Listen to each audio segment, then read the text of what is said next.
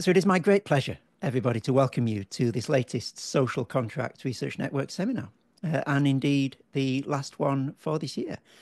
It has been long in my mind that there's an Augustine-shaped hole in this seminar series, that St. Augustine would have interesting things to say about the social contract, and therefore I am absolutely delighted that we have our first, but I hope not last, presentation this evening that will touch upon some Augustinian ideas along with other ideas as well. And I'm therefore particularly excited to be able to introduce our speaker in a moment. For anyone who's new to the seminar, just let me remind you how it works. Our speaker will speak for about 40 to 50 minutes. If at any point you have a question that you would like to ask, can I invite you just to write a very brief version of it in the chat? And then I'll call upon people at the end of the presentation in the order that the comments come through in the chat. Our speaker tonight is Dr. Bolek Kabala, who's Assistant Professor of Political Science at Tarleton State University in Stephenville, Texas. And he also serves as a research associate at the Augustinian Institute at Villanova University after having completed his PhD in political science at Yale in 2016. He's the lead editor of Augustine in a Time of Crisis, Politics and Religion Contested, which came out with Palgrave in 2021, and Augustine Frontiers of Pluralism, which was Routledge 2024. His current book project, Millennial Visions, Hobbes, Spinoza, and the Return of Theological Politics, explores the dialogue between Hobbes and Spinoza and its impact on contemporary debates on public reason and secularization. And his title for this evening or this morning's presentation is Of Contract and Covenant, Thomas Hobbes, Baruch of Spinoza, and Augustine on Social Agreement and Power. So please would you join me with me in welcoming Dr. Bolek Kabala.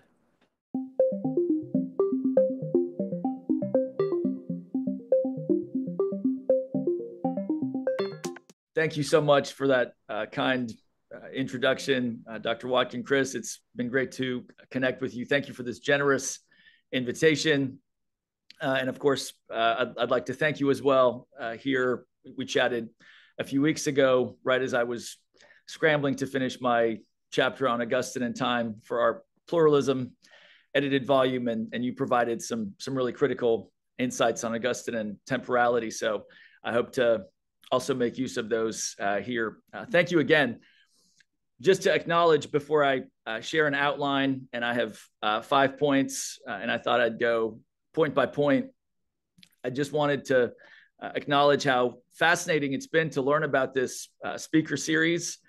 And as I've gotten to watch a few of the presentations to learn a little bit about Michel Foucault and his relation to social contract theorizing, which I wasn't connecting those dots recently. I really enjoyed that. I engaged with another presentation on the thought of Michael Serres and Dr. Field. I also benefited really from your presentation. So what a wonderful lineup. Again, what a privilege and an honor to be a part of this. I'll be telling my colleagues and students to the extent that I can that this is something to tune into and just disseminate information about. So as I was going through some of the different presentations, Chris, I appreciate that you're referring to the opportunity to bring Augustine into these conversations. I was also struck maybe that covenants, as if not an alternative, then perhaps an older form or a refinement of the social contract idea, hadn't been discussed by multiple speakers. I didn't think. I haven't had the opportunity to watch every single presentation. But in addition to emphasizing Augustine by way of contrast with Thomas Hobbes, Baruch Spinoza, and even John Rawls, the 20th century return of social contract theory, I wanted to motion towards covenantal thinkers who, of course, include Daniel Elazar in the 20th century, Michael Novak, Eric Voegelin, depending on who you ask. And of course, I'm taking here bits and pieces of Glenn Moots' work, although others have now started to pay attention to covenant. So that's sort of just thematically, if I may, I wanted to move in the direction of covenant as a possible refinement of the social contract idea. And yes, surprisingly, even though he's not discussed in covenantal contexts as much as I think he should be, and I gave Glenn Moots a hard time about this, but Augustine, I think, emerges as an interesting, maybe counterintuitive covenantal thinker, providing a deeper, richer understanding of social contract, despite not being seen that way. So let me go through the 5-point outline, and I thought I would just sort of sketch out the areas I'd like to cover. So first, just to say a couple words about why an alternative or a refinement might be needed. And I have in mind Carol Pateman's work. She's also edited a recent volume with Charles Mills. So Pateman, of course, famously the author of The Sexual Contract. Mills authored The Racial Contract. And together they've recently joined forces to publish The Contract and Domination. So here's the basic idea. Here's the reason some of us might be looking for an alternative to social contracts. Contracts can be used as a cover or excuse for domination. They can mask disparities of power, unjust applications of power. And I think Pateman and Mills are onto that, maybe in a dynamic that's recouped in an interesting way by Spinoza's critique of Hobbes. And so let me spend a little bit of time with that, the problematic aspect of legitimacy as deriving from the agreement of a majority or of a society-wide consensus. And then I'll move, secondly, into sketching out some aspects of this covenantal alternative. Again, I'd like to mention brief points from the work of Daniel Elazar, a great 20th century scholar who taught at Temple, among other places, Eric Voegelin, as well as Michael Novak. Here in this second point, I'll identify 3 features of covenant that I'll argue make covenants an improvement over mere contracts when it comes specifically to this possibility of domination that we're wanting to avoid. And in this second point, just by way of a heads up, the 3 refining principles, as I refer to them, are agreement that happens in the context of a higher power, which is associated with love. I think that's evident in the Hebrew and Christian examples. Secondly, covenant, as opposed to contract, is significantly more open to informal as well as formal power. And I think the importance of informal influence, the importance of people, as opposed to just written text, further reduces the risk of domination, even if it doesn't eliminate it entirely. And thirdly, I'd like to suggest covenants do a better job balancing individual rights with community prerogatives, maybe than contracts themselves do.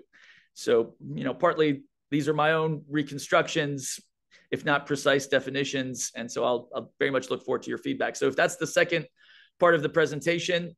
Thirdly, I'd like to move into a discussion of Hobbes and why his understanding of society-wide foundational agreement especially opens us to risks of domination, and even some would say tyranny. Fourthly, I'll consider his younger interlocutor, Baruch Spinoza, as a response who, very interesting to me because I wasn't thinking about this when I was writing on Hobbes and Spinoza, but Spinoza seems to push Hobbes in a covenantal direction. And of course, he recognizes maybe in a different way, maybe not, the sacred texts that were also of interest to Hobbes.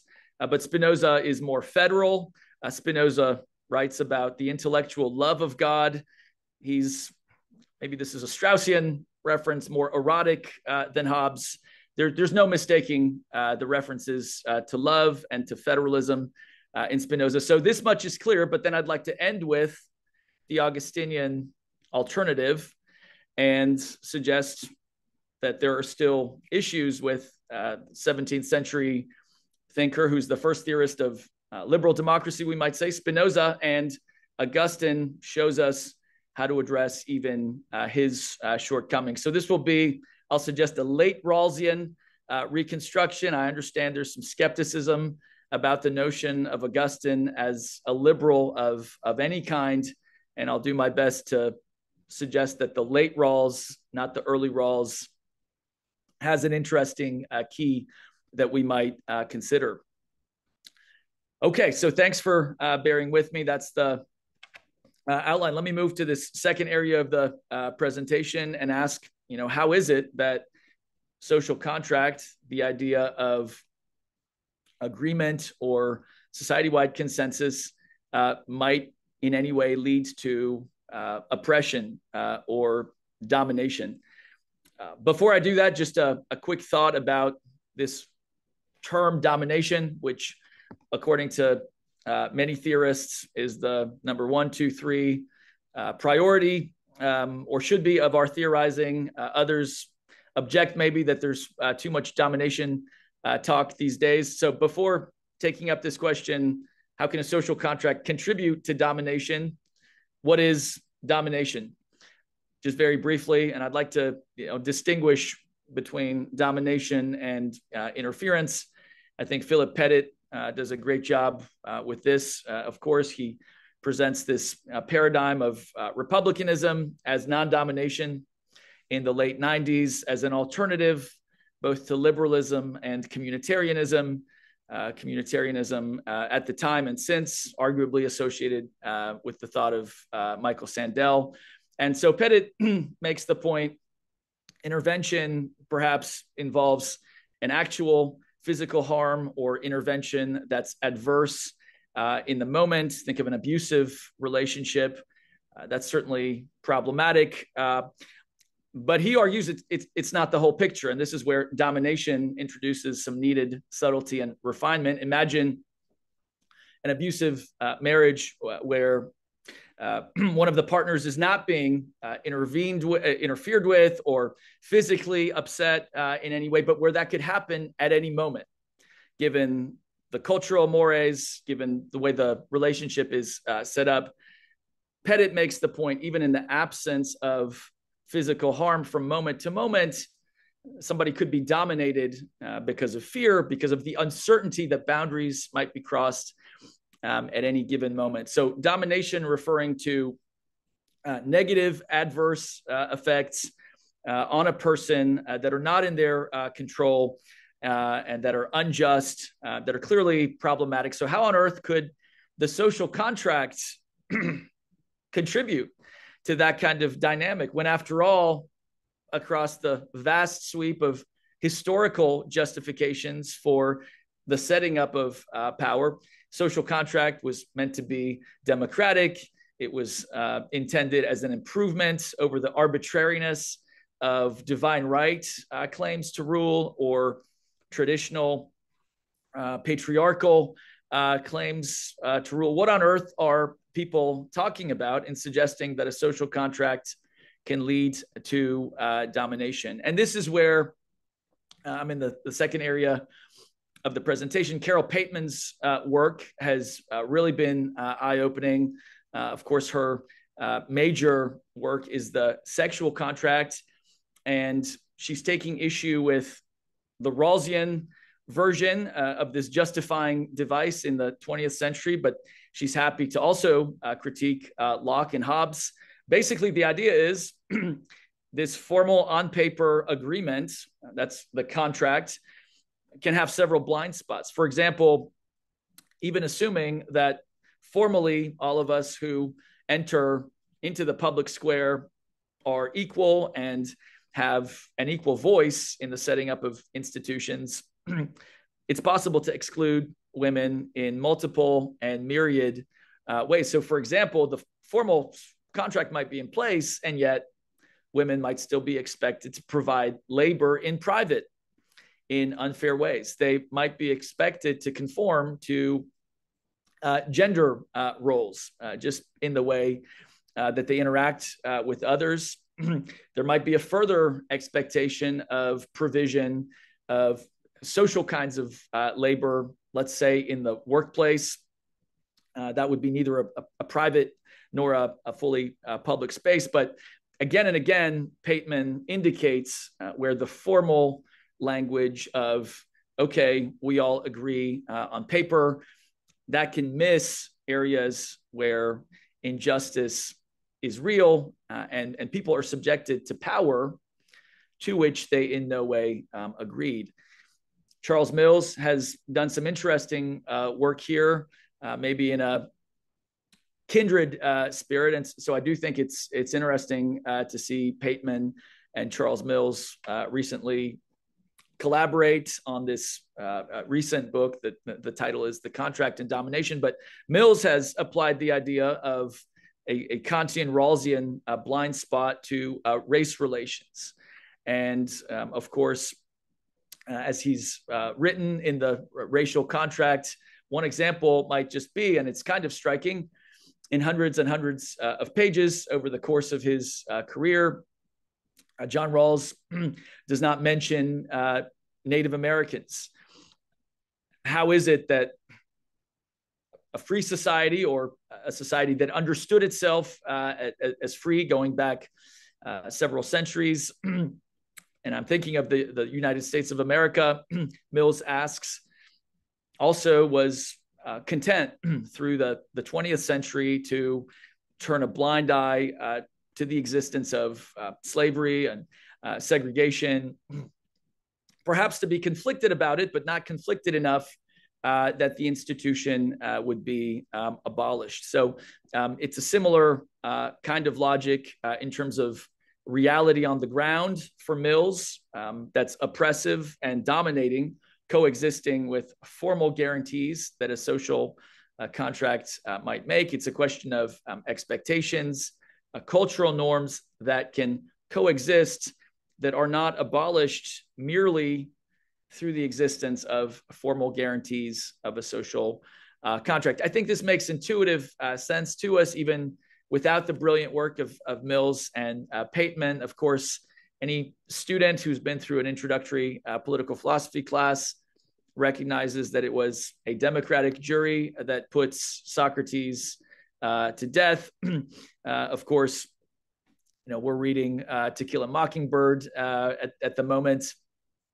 And so, there's a sense that I think people have intuitively that, groups of people can become mobs, and enacting on passions and impulses, even if there's majority support for measures that are taken, and there's no necessary legitimation. And that's not to equate the social contract necessarily with majoritarian democracy, but it's just to convey this sense that I think we have, which is perhaps a society-wide agreement, consensus, that doesn't refer to norms outside of the consenting, begs the question, who's consenting and who's left out.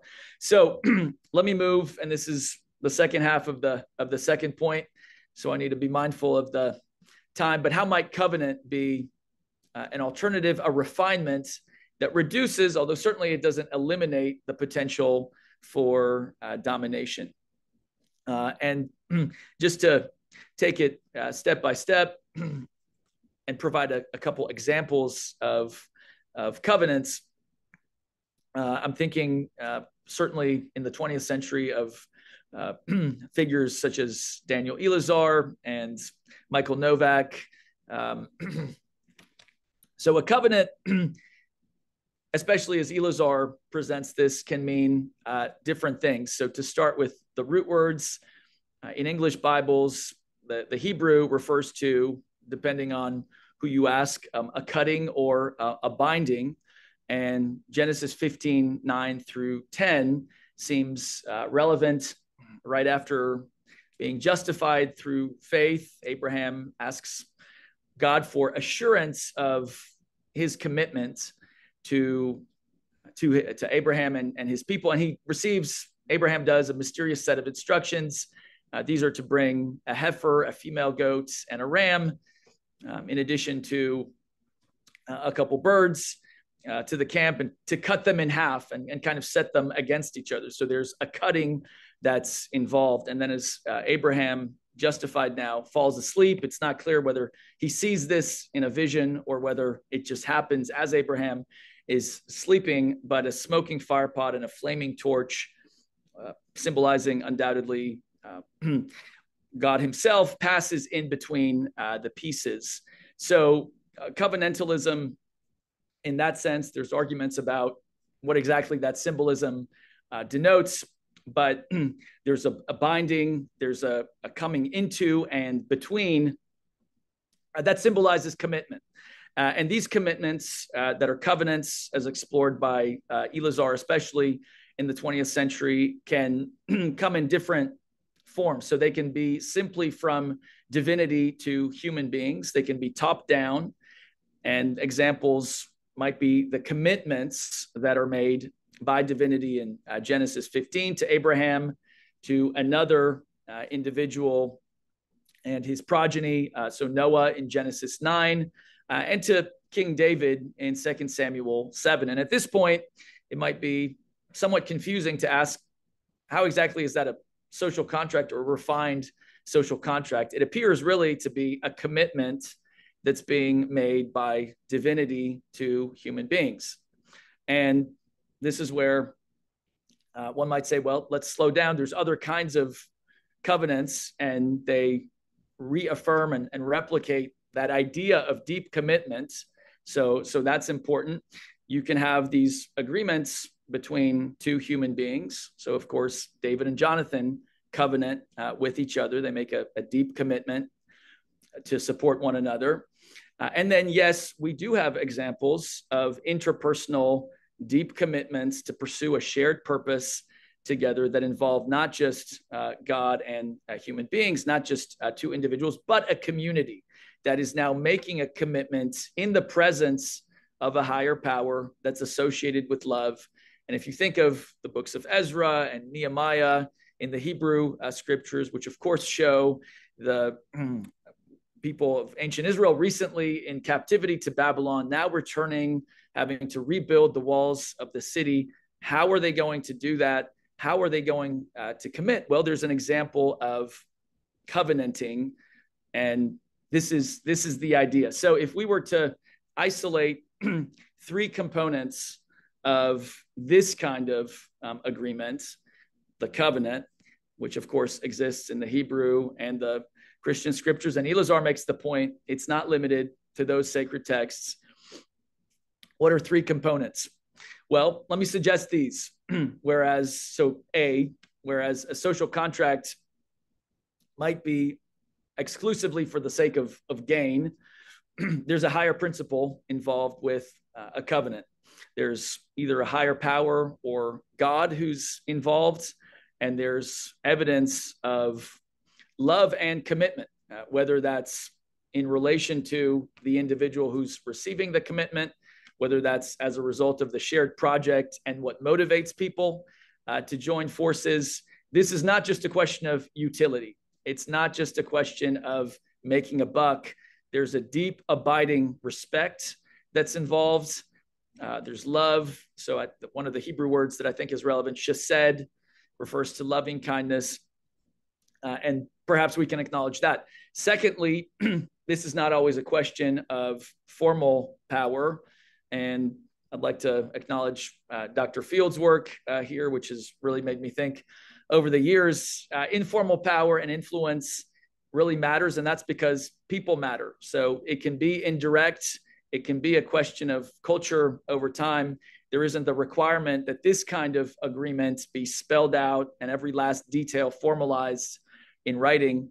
And thirdly, and I think we'll see this especially with Spinoza, but even with Augustine, who can be read in a federal way, federalism, I think, relates to covenants because covenants do a better job of balancing individual rights and community needs than contracts themselves, which might not make that kind of balancing happen. So these are just suggestions. And of course, I'll look forward very much to your feedback. But with those sort of refinements, it's interesting to consider, I think, historically, where have we seen society-wide agreements that are undertaken in what is understood to be the presence of the higher loving power, where it's made explicitly clear this kind of agreement isn't just for the sake of escaping the state of nature and moving from a state of insecurity to relative peace. There's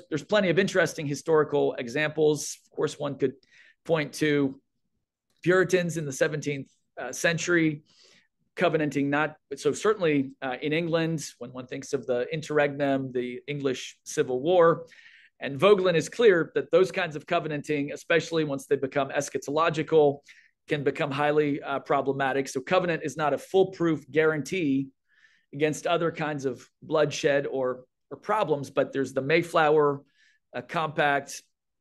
Of course, fast forward to the 1760s, 1770s in the North American colonies. And so there are actual historical examples. And the question would not be to replicate or try to recreate in the 21st century what those previous agreements looked like. The question might be, do they offer us resources to refine our own understanding of society-wide agreement today? So even for somebody who doesn't accept the metaphysics and the theology of Hebrew and Christian covenants, is there a way to pause and notice, okay, well, these are agreements, but they're also prioritizing some understanding of love and respect. And they're also founded not just exclusively on individual rights, but doing their best to incorporate the concerns of community as well. If we could reconstruct our own understanding of society-wide agreement, drawing on resources that historical examples of covenant have to offer us, would that help us with dominating problems associated with the social contract tradition today? That's the question, if not entirely my argument. So let me move into the third area of this discussion, and it would be to illustrate how an early social contract theorist, Thomas Hobbes, actually, he presents a social contract. Of course, he's associated with that idea. What are some issues with Hobbes's version? And of course, they were pointed out by Baruch Spinoza in the 17th century. I'll mention three works of Hobbes's that I'm relying on today. So The Elements of Law, which is penned by him in 1640, De Cive, 1642 text, both of those written right as the English Civil War is breaking. And then, of course, Hobbes flees to England as he's worried about the parliamentarian side associating him, I would think, rightly, just based on the ideas, with a monarchical faction. And then by the time he writes Leviathan in 1651, Hobbes famously expresses a longing to come home. And the regime in England in 1651, so starting in 1649, but certainly by 1651, is Oliver Cromwell's Republican regime. And yes, that experiment in republicanism moved quickly into the rule of one. Not the first time that Republican experiments have moved in that direction, but I'll use Leviathan as well. And people have speculated as to what the differences might be between The Elements and De Cive on the one hand, and then Leviathan, where Hobbes seems to accommodate Republican covenantal sensibilities a little more, perhaps. Hobbes does distinguish between contracts and covenants. He uses that word, covenant. So a contract is an agreement but there's a sense for the monster of Malmesbury, as he's known sometimes, that it has to be simultaneous. A covenant, as the author of Leviathan uses that phrase, allows one party to deliver later on. So there does seem to be more trust involved. Now, where we start to sense this is not a covenant that's saturated with deep personal commitments, that's not motivated by love, we start to get that sense, I think, just in the way that Thomas Hobbes sets up the state of nature. And of course, we're familiar with the famous characterization, life in this condition is nasty, poor, solitary, brutish, and short. And so people, for the sake of the killing and insecurity coming to an end, legitimately say, okay, let's agree to leave the horrors of this state so that commerce can ensue, so that civil life can take place. I'm sympathetic to Michael Oakeshott's pointing out that Hobbes doesn't necessarily need to be read in an authoritarian, quote unquote, big government sense. Chapter 21 of Leviathan famously refers to negative liberty, or the absence of interference, so that people can lead their lives. And that's, of course, hard to do when there's so much insecurity that you don't know who's lurking around the corner. Now, people today do read Hobbes increasingly, I think, as either a political theologian or a legitimately covenantal thinker who's not just presenting a social contract motivated by nothing less than a desire to have the killing stop, so to speak. But people read him, and I'm thinking of A.P. Martinich and Cody Cooper and maybe Amy Chandran to an extent, as somebody who is bringing about this society-wide agreement in the presence of a higher power, in the presence of divinity that is associated with love. The typical comment tends to be, go read part 3 and 4 of Leviathan. Scholars neglected that part of the work for forever, it seems. And surely somebody like Thomas Hobbes would never write so much about God without meaning it, at least in part. And so therefore, if that's true, then we should understand the author of Leviathan not just as a contract theorist, but as covenantal in a more robust sense of that word. And let me say a little bit about why I tend to disagree. Now, before even getting to my main point of disagreement here, and just to sum it up, it'll be, I don't see a lot of love in Thomas Hobbes's works. And maybe that sounds trite and simplistic. I think it's true. Hobbes does define that effect in Elements of Law. He does briefly mention it in Leviathan, his masterwork, but there's not the sense that love might actually motivate people joining together. The discussion of Hebrew and Christian examples, as Thomas Hobbes is considering power relations between priests and kings and the setting up of Old Testament monarchies, there's just not the same attention drawn to love that that Spinoza will provide. So the different treatment by Hobbes and Spinoza of relevant passages in the Hebrew texts is striking. Spinoza finds love there in the Hebrew scriptures, and Hobbes does not. But before really driving that point home, I will say part of the movement towards maybe seeing Thomas Hobbes as more of a covenantal thinker has come, and she can correct me if I'm wrong here, I think from Dr. Field's brilliant work, as she's pointed out, you do have two different kinds of influence in the works of Hobbes. Alongside that social contract, you do have formal power, which is potestas, the Latin phrase. And this has to do with just who's in control, who's in charge on paper. But then especially by Leviathan, by 1651, it seems potentia, or informal power, spontaneous, indirect ways in which people interact and can exert power, even when that goes against the formal rules, we see evidence of that as well. Where does that come up, especially in Leviathan? Chapter 22 has a discussion of, quote, system subject, political, and private. So these might be potentially trade associations. They might be other kinds of partial associations. Now, in theory, on paper, none of them have any authority whatsoever without the sovereign bestowing it and conveying it. But I think Dr. Field has shown, is it conceivable that on the ground, there's some informal power that creeps in, the power of people to resist what the legal center hands down. That is thinkable.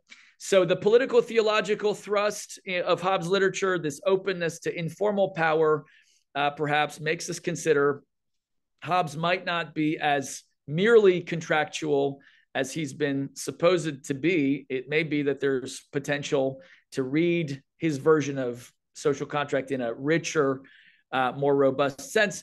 But I would really quibble with that because, again, love seems so important to me in any account of covenant. And I don't see that. Again, there's a brief definition of the emotion, of the effect in the elements of law. Very clearly, the primary motivation to leave the state of nature is not a sense of security, a sense of God's commitment, a sense of wanting to join together in a mutual project of rebuilding any kind of wall. It's just fear. And as I transition to Spinoza, the fourth part of this presentation, I think Hobbes' younger interlocutor, somebody who died tragically enough in his early 40s in the Netherlands, he had to support himself, Spinoza did, through lens grinding after he was excommunicated from his own religious community for indulging what were considered heterodox ideas. Spinoza, I think, nails this when he points out there's a real potential for the Hobbesian framework to devolve into domination, to exacerbate problems of oppression.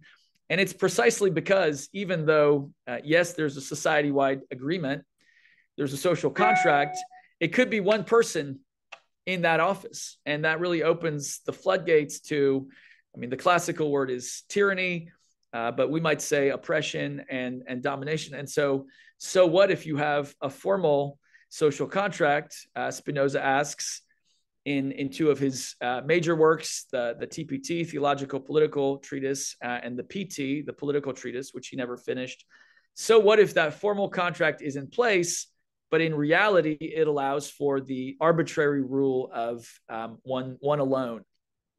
And so let me move into this discussion of Spinoza, who also theorizes a society-wide agreement, but who definitely includes more of these three refining covenantal elements that I mentioned as potentially improving how we can understand social contract. So let me start with just the presence of this higher principle or love. It is unmistakable in Baruch Spinoza's works. So, both in his earlier book, the TPT, which is published in 1670, where Spinoza takes the first 15 chapters to theorize not a state of nature, but to understand scripture as an object of nature. This is his revolutionary way of understanding a sacred text. So get to know its history. Don't start with the claims that it's revealed, but get to know its history. Spinoza moves in chapter 16 of that early work into a discussion of the social contract. And here he's been contrasted with Hobbes, first and foremost in the political philosophy literature because of how he defines right. And so Spinoza is just very clear and explicit about the fact that for him, might makes right. And famously, the passage in chapter 16 of the TPT is big fish eat little fish by the right of nature. So, in the political treatise published in 1677, Spinoza also presents a contract. And there's some ideas about communities and the setting up of communities through contract. Interestingly enough, in book 4 of the Ethics, a significantly more complicated work, I think, which has not been associated usually with political ideas by Spinoza scholars. So let me give Stephen Smith a lot of credit here. So yeah, let's start with love, which seems absent from Hobbes's works, and it's all over Spinoza's books. And so starting at the end of the Ethics, where it seems to appear in a non-political context that might not have to do anything with the founding of communities, but Spinoza refers to it as the intellectual love of God. And it's hard to know exactly what he means. Certainly, it seems not to refer to a transcendent divinity that stands outside the world.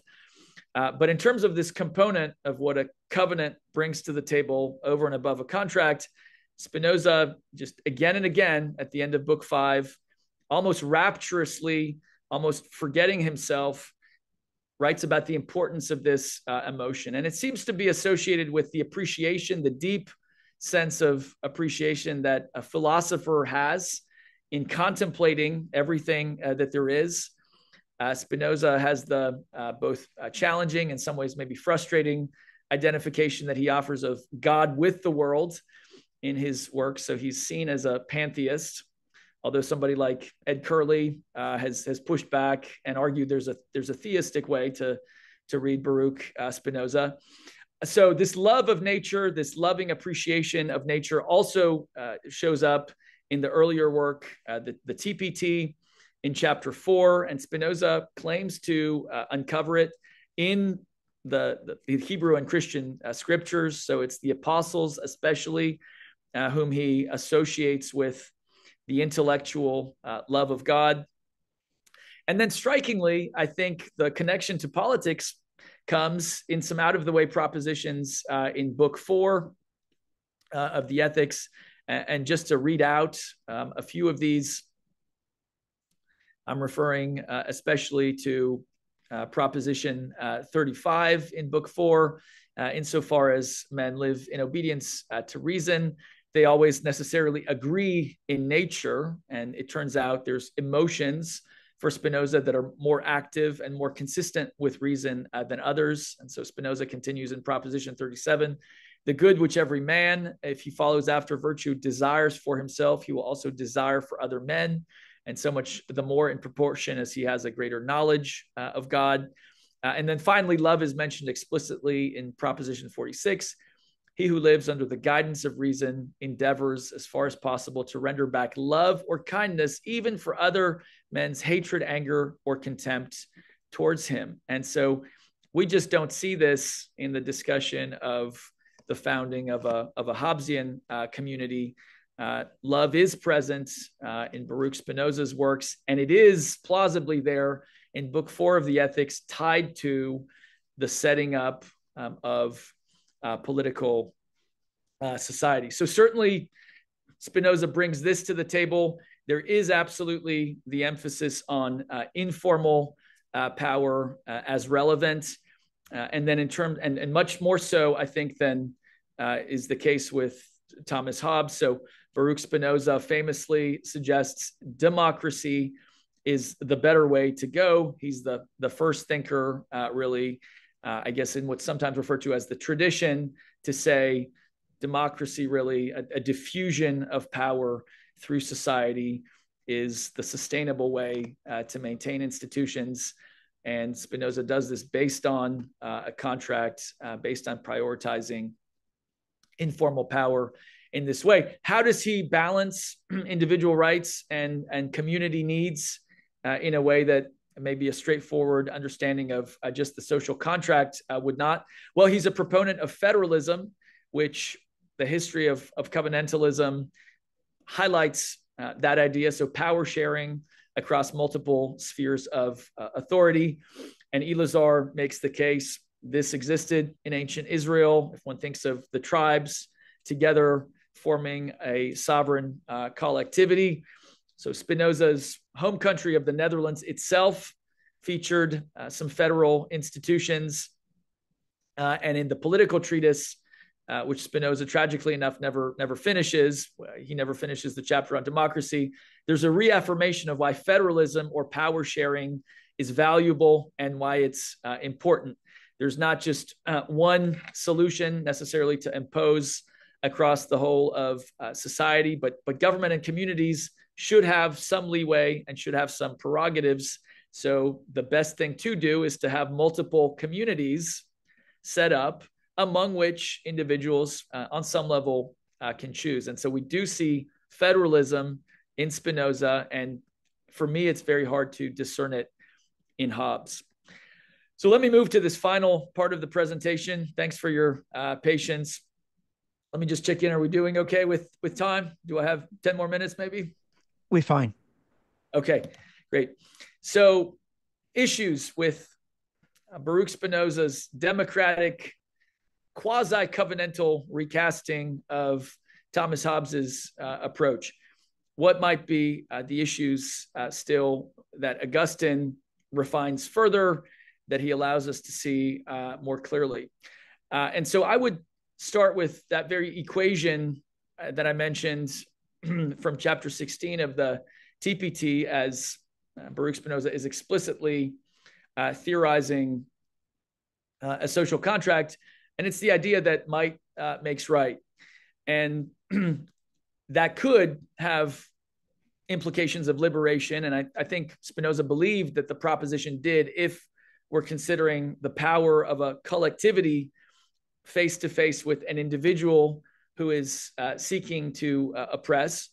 But perhaps that notion that might makes right, and that big fish eat little fish by the right of nature, also has some negative and disturbing implications. I mean, how exactly is this different from the amoralistic approach of Thrasymachus in the Republic, or of Plato has the dialogue Gorgias, any of the ancient rhetoricians who equated might with right? And of course, we're familiar with historical examples in the 20th century where that seems to be a problematic proposition. So what if the reasonable multitude, even for a time, is not the most powerful actor or entity? Doesn't the foundation itself, despite all the language of love and despite the emphasis on informal power, couldn't that be really problematic? And by the way, I forgot to mention, Spinoza is so open to the possibility of informal influence that by the time he gets to the political treatise in 1677, a social contract has dropped out of the picture entirely. There seems to be a transition from the state of nature to society without any actual point of demarcation. But so the ontology is perhaps questionable for some. This is where I think Augustine comes into the picture and presents a different version of a divinity, a different way to understand God. So with all due respect to Edwin Curley, I think pantheism is the straightforward way to read Baruch Spinoza. So there is a logic of immanence. And again, while that can be liberating if the transcendent power is an individual on the outside who's oppressing, Augustine might ask whether not having an outside standard also can be problematic. So in moving towards an Augustinian version of consensus or covenant, let me acknowledge this has not been the typical way to read even Augustine. There's not an explicit discussion in the City of God, in any of the major works, of people just agreeing and moving from a state of nature to society. Certainly that is not there. A thinker like Elazar in the second volume of Covenant and Commonwealth acknowledges Augustine as a great covenantal thinker, but doesn't say too much about that. So it's an intriguing reference in passing. Where exactly is the contractual element in Augustine's work? This seems challenging and like it might be an uphill case to make. And so, of course, I would like to mention the distinction the Bishop of Hippo makes at the end of Book 14 of the City of God between the city of man and the city of God. But that potentially increases our frustration because those two ways of understanding society and institutions are not necessarily agreeing, contracting, or covenanting with each other. The city of man for Augustine could be set up in any number of ways. So can the group of people he refers to as the city of God. Thinkers like Veronica Ogle have mentioned Augustine seems very uninterested in politics on many levels. He seems to bring about a depoliticization, which was also Hannah Arendt's point. So understanding him as a social contract theorist or a covenantal thinker, where do we see this?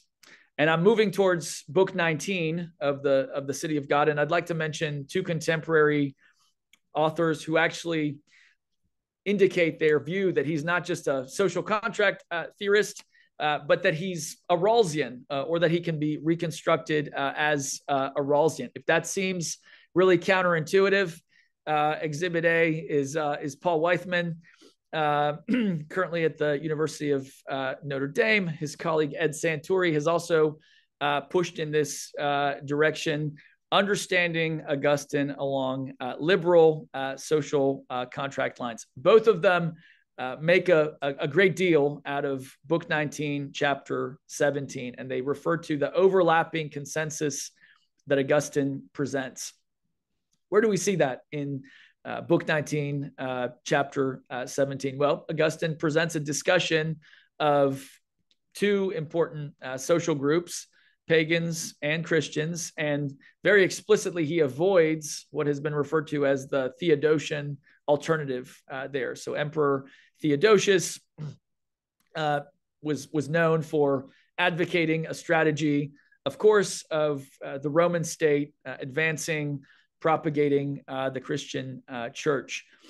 In Chapter 17, Augustine explicitly rejects and avoids that strategy and asks, why is it that both Christians and pagans are able to commit, able to support the Roman Empire? And the answer actually sounds kind of Hobbesian. It's strange. The basic answer is security, and the framework of the empire provides that for Greeks, Romans, and Christians. Now, the motivation might still ultimately be different in terms of why those goods, those basic goods, are important. So, Greeks and Romans might pursue them in and of themselves, whereas for Christians, of course, as Augustine understands this, the temporal goods provided by the empire merely help along the way to the ultimate destination. But that's why it's an overlapping consensus. And Paul Weithman and Ed Santuri both use this phrase. It's a reference to John Rawls, who, of course, famously in the 20th century brings back contract theory as an alternative to utilitarianism, natural law theorizing. And he does this first and foremost in his book, A Theory of Justice, which he modifies later in important ways. But, A Theory of Justice is the major text. And Rawls asks us to imagine before institutions of society are set up, being in an original position where we'll have no idea what role we're occupying later in society. And precisely because we don't know, we'll want to set up institutions and even distribute wealth in a way that's fair and not oppressive. So there's obviously some huge problems with seeing Augustine as a Rawlsian, and I'm not sure that I fully buy the suggestion. But let me just start with these three refining elements of covenant that I've suggested at the beginning are not present in contracts, and ask, where do we see evidence that Augustine might be open to a society-wide agreement in the presence of a higher principle that is also associated with love? Where might we see Augustine associated with informal, not formal power? And how might it be that he balances individual rights and community needs better than a typical social contract theorist? Well, of course, love is, even more ubiquitous in Augustine's works than it is in Spinoza's. The Confessions describe Augustine's journey towards God as he's drawn by divine love. But importantly, in a political context, the end of Book 14 of City of God gets at this question of motivation. And if Hobbes prioritizes fear in leaving a state of nature, if Spinoza is somewhat open to love as a motivating factor at the beginning of political communities, Augustine says it is the defining motive of anybody who's in the city of God, which of course refers not to a geographical polity. It does not refer in Book 14 of Augustine's major work to those who make it to heaven. It references Christians anywhere and everywhere. And their end, their political end, as Augustine sees it, is the opposite of domination. They're drawn to relate to each other for the sake of glorifying God, for the sake of loving God and each other better. So there's certainly that.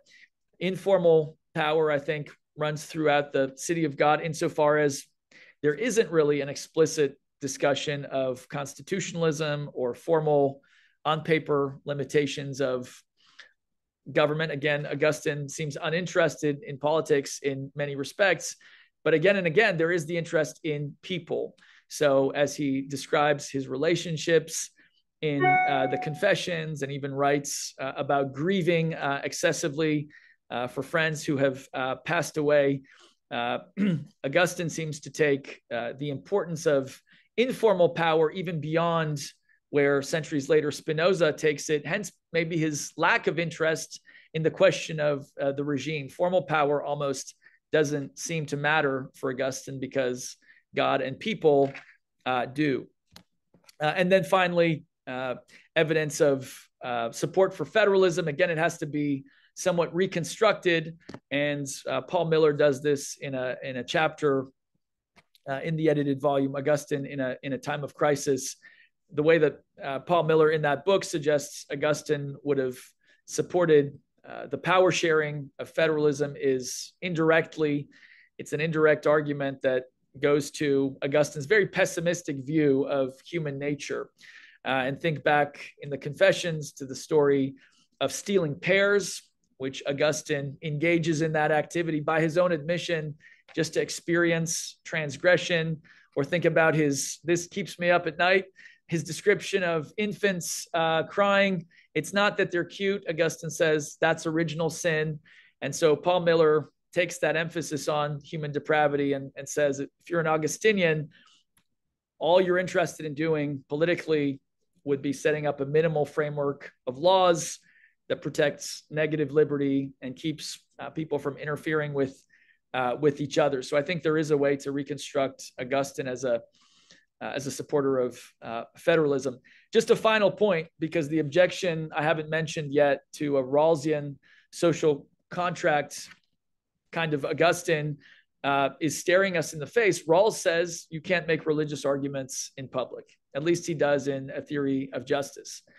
And so therefore, I think it's fair to ask Paul Weithman and Ed Santuri, how on earth could you attempt to reconstruct Augustine along social contract, and I'm suggesting covenantal lines? Again and again, Augustine clearly supports using religious arguments in public. In his correspondence with statespeople, in the advice that he gave to soldiers in the Roman army, again and again, he does not insist on anything remotely approaching a Rawlsian restriction on religious reasons that could be shared in public. So how might one potentially, if there's an overlapping consensus in Book 19, how might one salvage a Rawlsian reconstruction? And I think the answer has to do with a difference between the early and the late Rawls. So by 1997, in a famous article that he published in the University of Chicago Law Review, John Rawls introduced what he referred to as the proviso to his insistence on public reason, an exception, if you will, a qualification. And by 1997, no doubt, as he maybe saw the fortunes of secularization theory, and I think Rawls was not alone in this. By the late 90s, Peter Berger was also revising some of his views on secularization. But Rawls says you can come into the public sphere and share a religious reason, provided that, here's the proviso, at some point you translate it back into public reason or non-religious speech. And what strikes me, and what has struck some of my co-authors, is at no point does Rawls specify what the time frame might be. At some point. Well, at some point might be in a few weeks, it might be a few months. Theoretically, it might be in a few years, and that time might extend out indefinitely. And so it may be that Rawls, in his later years, was more open to a more significantly religious public square than he's given credit for accepting. So in all those ways, even though Augustine doesn't explicitly ever discuss constitutions or social contracts, I wonder, given some of the issues and some of the potential for domination that we do have in social contract theory, whether it doesn't behoove us to refine our understanding of society-wide agreement by moving towards a covenantal model, by considering those examples of society-wide agreements that incorporate a higher power, that prioritize love, that prioritize informal as well as formal power.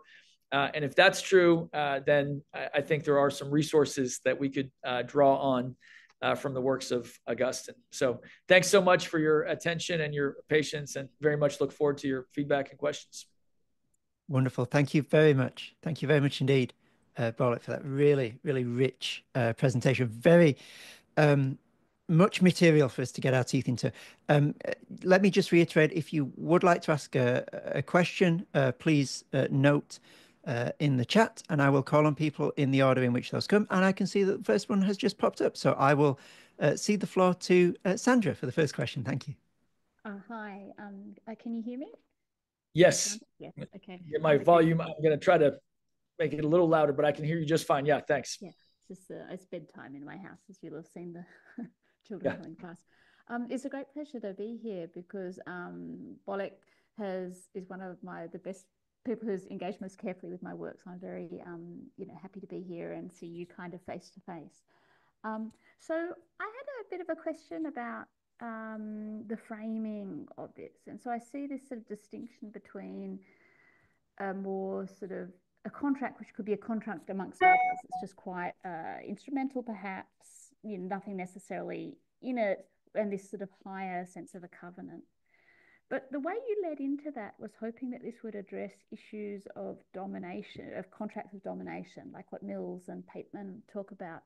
And I was kind of thinking about this, and I was musing, and I think so Pateman talks about the sexual contract, both in a sort of abstract way, the same abstraction as the social contract, except that it's about what happened to the women.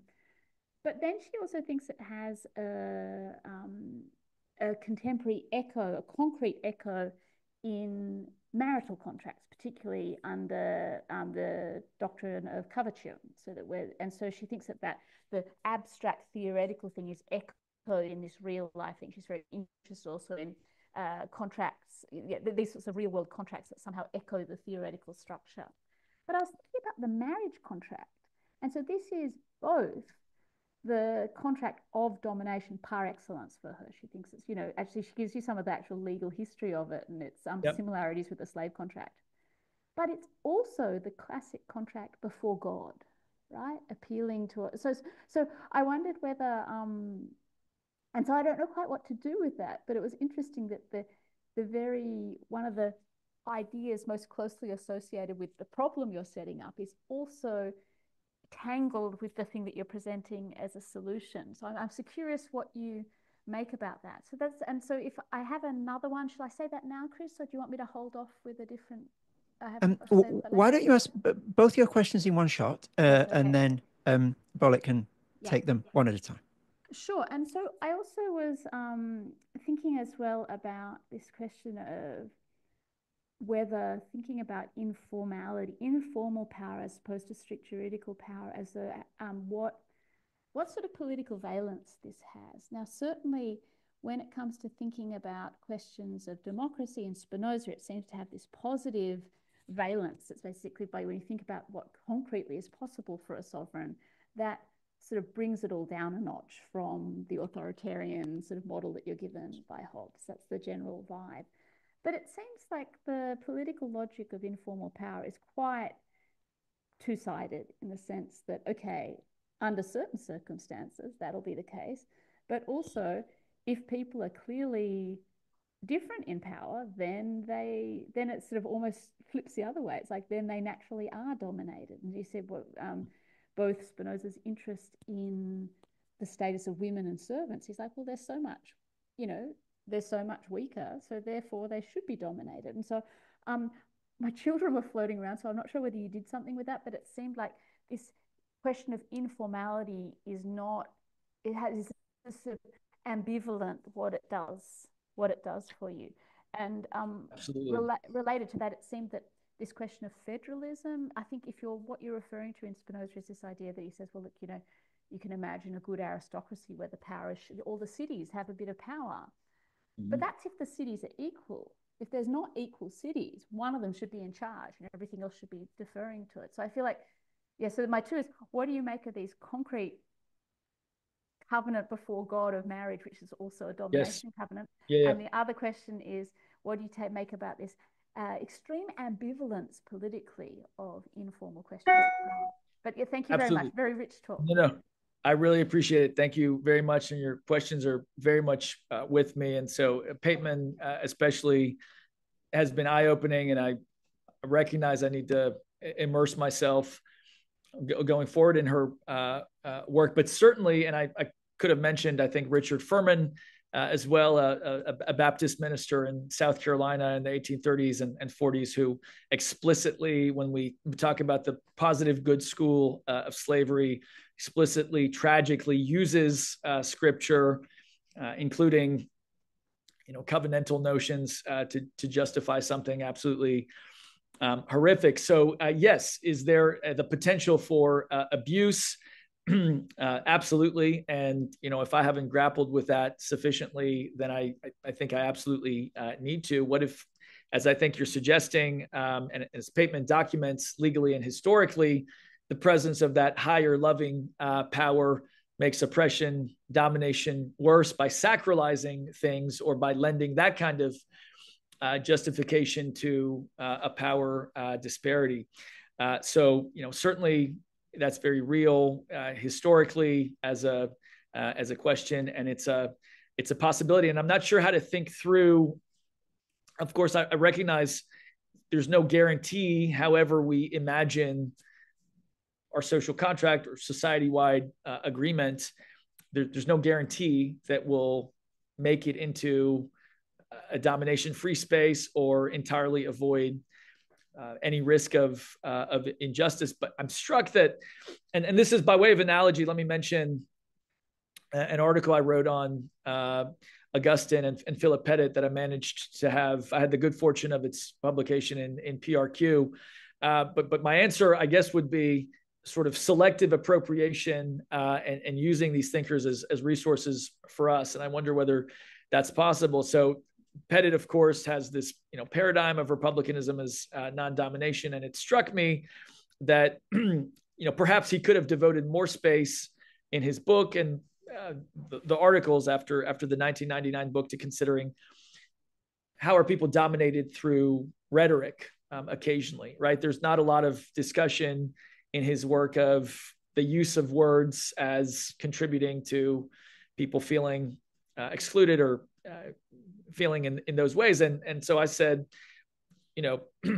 Augustine at the end of De Doctrina Christiana offers a very distinctive model of rhetoric, which rejects in many ways what would have been his classical inheritance. And he counsels using words in simple, unadorned, truth-oriented ways. And I made the case whether you agree with all of Augustine or not, the metaphysics and the theology, selectively appropriating that aspect of his work. So an emphasis on using a simple, clear, truth-oriented words, however you understand truth, that might strengthen Philip Pettit's paradigm of republicanism as non-domination. And I wonder whether a similar move might not be possible here. So it's not necessarily that how in setting up our understanding of the social contract and making sure that there's some element of loving respect for other people there. I don't think I'd want to insist that that has to be Yahweh or Jesus or anybody's specific understanding of divinity, but I wonder whether having a higher principle that's involved today, whether that might not be helpful, especially when that's combined with a respect for people, which I understand informal power making possible. And I'm about to get to your second question, but so bringing in a higher principle that's loving, recognizing that we don't need to write and spell everything out because people really matter. And so there should be a personal dimension, and then trying to spread power around. I wonder whether one couldn't say that more often than not, or probabilistically in 2024, it might help a little bit to incorporate those elements or to try to incorporate them into how we understand society-wide agreement. Let me pause and see, is that addressing your question at all? Yeah, so I mean, I'm all on board with selective appropriation. Okay. So that's I'm totally fine with that. But I'm still how you make it be selective and not bring its baggage in the appeal to but I mean, I think that's something that I'm happy to, we can continue the conversation about and see exactly how absolutely. And I need to think that through. So I appreciate it. With respect to the question about informal power, absolutely. And let me say, those of us who are surveying the political scene, whether it's a populism of the right or the left, it seems, informal power, personalism certainly is not reassuring to everybody. If anything, the formalism of, procedural guarantees and constitutional safeguards that seem to be undermined in many ways, I think, by populism, which may be on the rise. Certainly in informal power could cut the other way, and so it's not a guarantee. Again, maybe it's bringing it back to the historical moment. I think for Spinoza, that way of understanding influence is a necessary corrective to what he sees as the tremendous concentration of power that Hobbes might bring about. And so he's making a bet. I think we always make some kind of bet or wager in how we propose imagining or reimagining concepts. But it seems, for the author of the TPT, the informal power of the people over time will lead to better outcomes than the formal entrusting of one power center with all authority. And so would Spinoza have said that a multitude can never act in an unjust way, or that informal power potentia would never have negative consequences? I don't know that he would say that as a foolproof guarantee, but in his historical situation, my read is he thought that was a safer bet. And so and it may be interacting with different students at different kinds of institutions and being struck in a way that I haven't adequately justified. Why do I think young people who are very much into the idea of consent as the most important society-wide consideration, can I fully justify why they might be better off, refining their understanding of consent through incorporating some emphasis on love and respect for human beings and not spelling everything out? I may not have justified that fully, but I think it's a bet that I feel kind of like I would want to make today. So does that start the conversation a little bit by way of a response? Love it. Sandra, if you would like a follow-up, just sort of nod vigorously. Otherwise, you're good. You're good. Well, wonderful. Thank you so much. I wonder if I might jump in with a question of my own, not half as well formulated as Sandra's, I'm afraid, but I'll just try and pull together a few sort of inchoate thoughts that I was having during what was a very lucid and persuasive presentation. So it's not inchoate because of the presentation. It's just that I'm trying to pull together what I'm thinking about these things. Their thoughts around the question of what really is the difference between contracts and covenants, and are they quite as rigorously distinct as some people have argued, and as we might think. And you rightly point out, Hobbes uses the language of covenant more than he uses the language of contract, by a factor of, at least 2 to 1 in Leviathan, and which of course raises a question. Yes, but does he mean by those two terms what we would intuitively think them to be? And I wonder if what we can minimally draw from that is at least that these are not oil and water ideas, that there is some leakage, some overlap perhaps between them. And if you think back to, Roman law, that the gods are involved in contracts, oaths are taken in the presence of gods and so forth. And so there isn't some hermetic seal between covenants and contracts in that tradition. You think of medieval canon law and the way in which contracts are, made before God and forced. We are accountable to him for them. And I suppose what I'm trying to wrestle with is, do contracts make sense without covenants, historically speaking, and logically, structurally speaking? And is there a spectrum? So rather than thinking about these things in terms of black and white, over here there's contracts and they're one thing, and then over here there's covenants, there's something completely different. Are there a spectrum of agreements with a sort of contracting tendency on one side and a covenantal tendency on the other, but it gets a little bit messy in the middle and you can't quite work out what particular agreements are?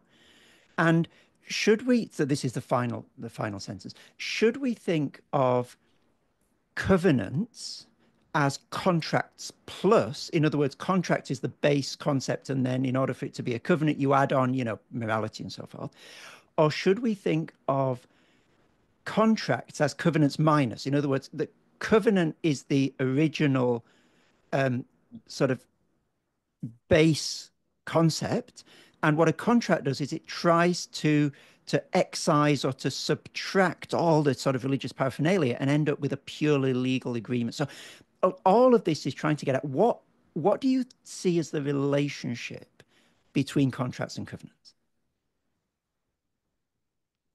No, and I really appreciate that. I'm very drawn and attracted to the idea of degree for various reasons that I've started to explore in my work, and that I think might actually be supported by Spinoza, but certainly the idea that this is not a binary resonates with me, and I should have been more explicit about that, so that it's not a 1 or a 0. And that's part of the thinking, just in terms of the progression of thinkers. I mean, I did go Hobbes to Spinoza chronologically, and then I guess back in time to Augustine. But I think it is possible to say that there's degrees of that older understanding of covenant, potentially in Spinoza's works. He may not be all the way there, and I understand these are, we're just trying out these phrases, but certainly there's more emphasis on love, and there's more openness to federalism, and I know, Dr. Field, you pointed out, again, there's suggestions in the political treatise, and you still have one capital city, but so absolutely on that point, thanks, Chris, for the encouragement to think that through to a greater extent. And then contract plus versus contract minus. Let me make sure I'm understanding your question there the right way. Because it doesn't necessarily have to do with secularization, but you are asking about. May I ask you to just run that by me one more time? I'm so sorry. I think that's a very delicate way of saying I wasn't very clear.